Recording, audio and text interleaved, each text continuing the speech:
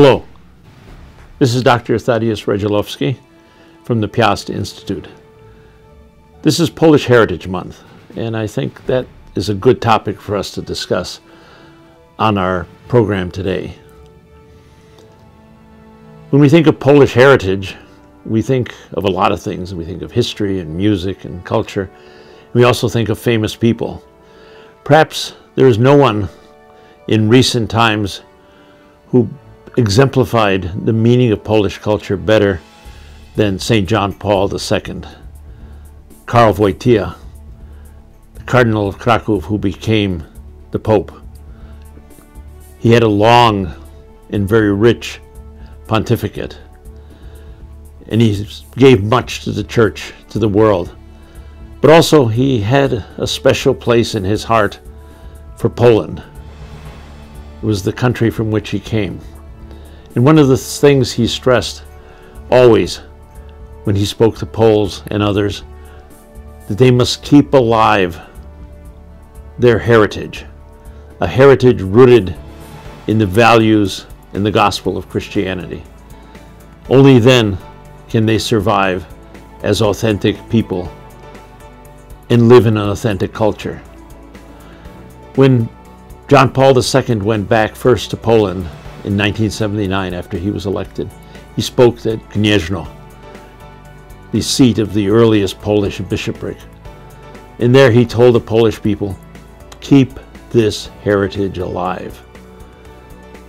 He says, I speak to you as a man who was born and raised in this heritage, who loves it, and who understands its life-giving properties.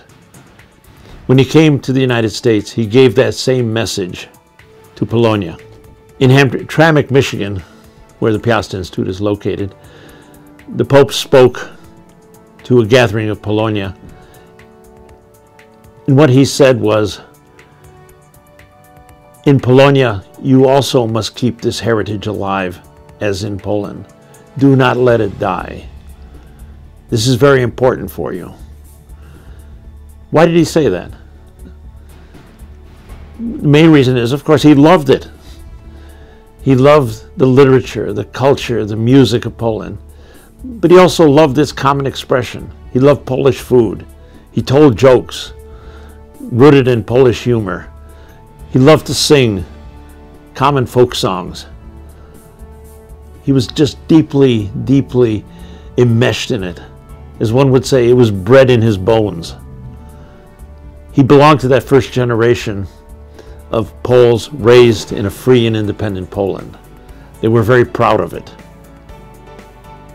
They saw themselves as creating a new Poland, free for the first time after 123 years of partition, and expressing that freedom finally from oppression by creating a new culture, a new expression of what it meant to be Polish in the 20th century.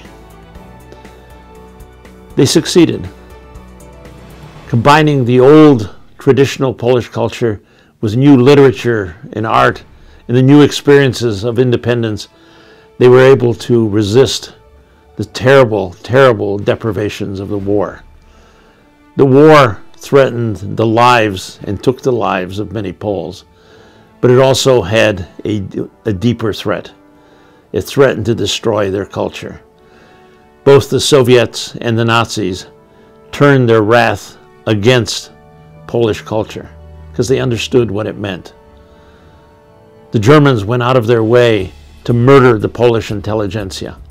At a time of great trial and stress, they killed priests and teachers and professors and intellectuals and writers and musicians because they understood that they created the culture that gave such great richness and humanity to the history of Poland and to the understanding of its people, of their experience. They wanted to kill it. And they went further.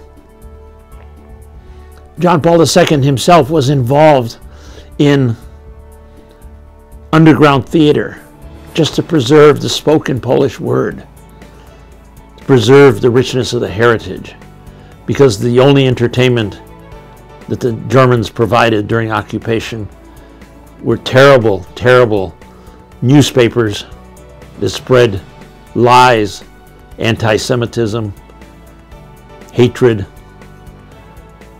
They provided movies that were either anti-Semitic or pornographic to break down the morality of the people. They promoted alcoholism. They even paid people in alcohol to drown out the authentic voice of Polish culture. And when the communists came, they stressed materialism, atheism. They denigrated all of the important aspects of Polish culture. We now look back and say, Polish culture was strong, it resisted that. But it was a close-run thing. Many people were destroyed by it. And so John Paul II understood how important culture is. And so when he spoke to Polonia and said, keep this culture alive, preserve it, he was telling us not only to preserve the outward manifestations of Polish culture, the things that he loved as much as any Pole.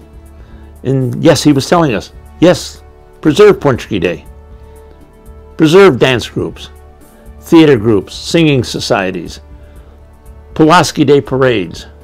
All of those are expressions of our feeling of Polishness. But there was something deeper there. He wanted us to preserve the rich Christian heritage of Poland, the thing that gave richness and value to Polish culture, that kept it from succumbing to the threats posed by totalitarianism and atheist materialism and pornography. This is what he wanted. And he knew how important this was because he looked around America and he was much taken by America. He was much taken by Polonia and the richness of its contributions, the churches, the societies, the neighborhoods, the preservation of language in schools. He admired all of that. But he also understood that there was a subtle threat here. The American dream has also been infected by materialism and pornography and all of the other ills that beset the modern world. And so Polish culture, like any authentic culture rooted in values and faith, is a bulwark against that. It protects it.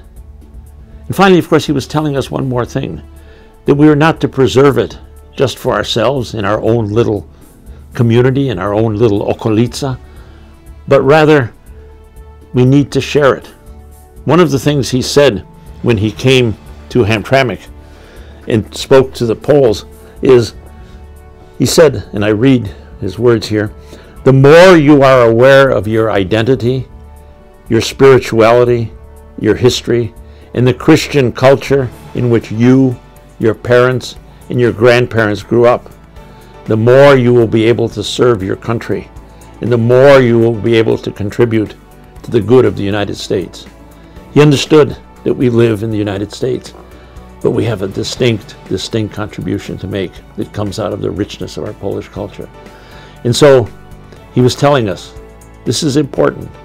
Preserve this culture. Nurture it. Evangelize it. And pass it on to your fellow Americans. We have a gift to give them. As the German writer Goethe once wrote in his famous poem, Faust, and he wrote, what you have as heritage, now take as task, for only then will you make it your own.